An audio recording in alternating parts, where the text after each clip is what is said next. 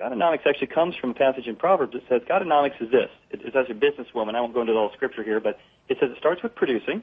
From producing, you profit. And in a free market system, profiting means you have to have a quality and a price that people want to buy. You can't exploit somebody if they're choosing to buy your product. From that profiting, you're able to save. And from the savings, you're able actually to give, invest, and to spend on things.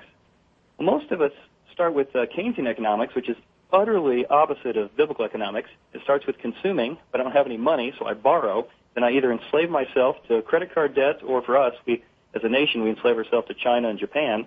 I inflate the currency, which has stolen 97% of the buying power of the dollar since 1913. Or I tax the producer, and we wonder why when we tax the companies who might be providing jobs to actually help with the recovery, why there's no recovery.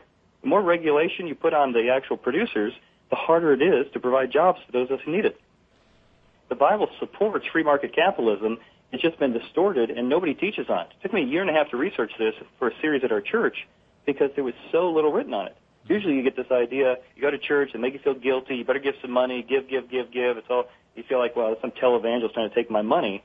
You don't hear the value of work ethic, liberty, and it's all through the Bible. In fact, even the Liberty Bell has inscribed on it a verse from Leviticus that says, proclaim liberty to all the inhabitants of the land.